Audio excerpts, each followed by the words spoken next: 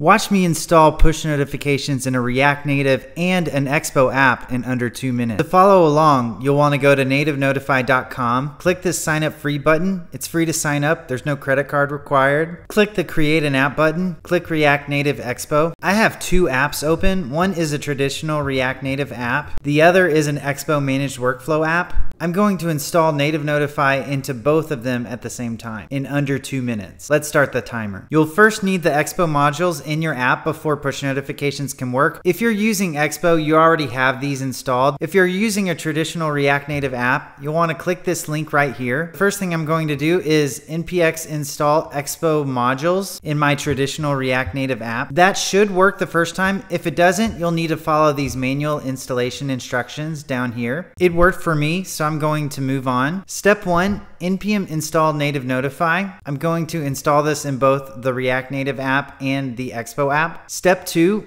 import the register in push token. I'm going to import this in both apps. Step 3, make sure you're using a hook function. For this example, we're going to be using a hook function. If you are using a class component for your app.js file, you can click these instructions down here. It'll walk you through how to still use Native Notify inside of a class component if you would prefer, but we're using a hook function in this example. Step 4, copy and paste this function into your app.js file.